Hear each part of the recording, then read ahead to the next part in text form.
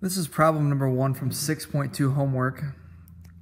They want us to solve the right triangle using the given information. They give us A is 64 degrees. That's big A, and that's the angle. So we know that this is 64 degrees. They give us A, little a, which is opposite of the angle 64. That's 124 inches. And they want us to find, if you can see down here, they want us to find B. So they want us to find, what's this angle up here? I think they want us to find everything in the triangle. So let's start with B and then let's find everything else. Well, I know if I have angle of 64 degrees and this is an angle of 90 degrees, I know a triangle has a total amount of degrees of 180. So I can take basically 180 minus 90, which is 90, and then 90 minus 64, and 90 minus 64 gives you, let's see, 26. So let's go 26 degrees is what B is. So we can write up here that B is 26 degrees. Now we got to go about finding B and C. So let's start by finding B first. If I want to find B first, I'm going to use this angle 64 degrees, and I'm going to use 64 the whole time. So that's my opposite side, because that's opposite of 64 degrees. This is my adjacent side, and this is my hypotenuse.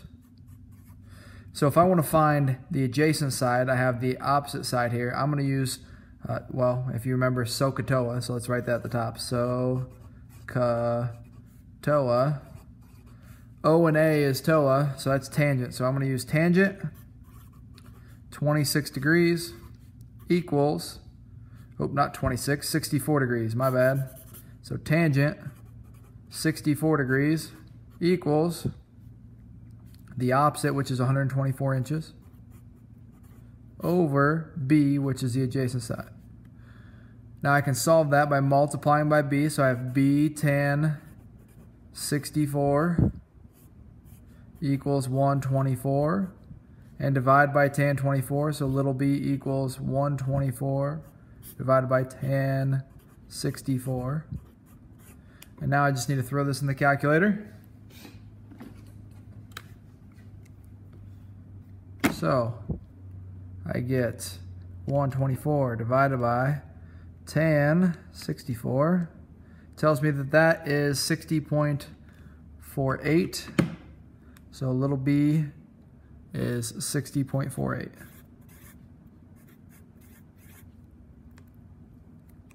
Now I need to find C. So I can either use sine, because that's the opposite, and the hypotenuse, or I can use the Pythagorean theorem now.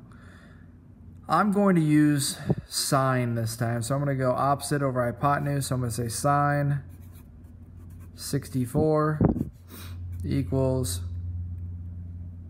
124 over C, multiply by the C, so C sine 64 equals 124, divide by sine 64, C equals 124 over sine 64, and again plug that in the calculator.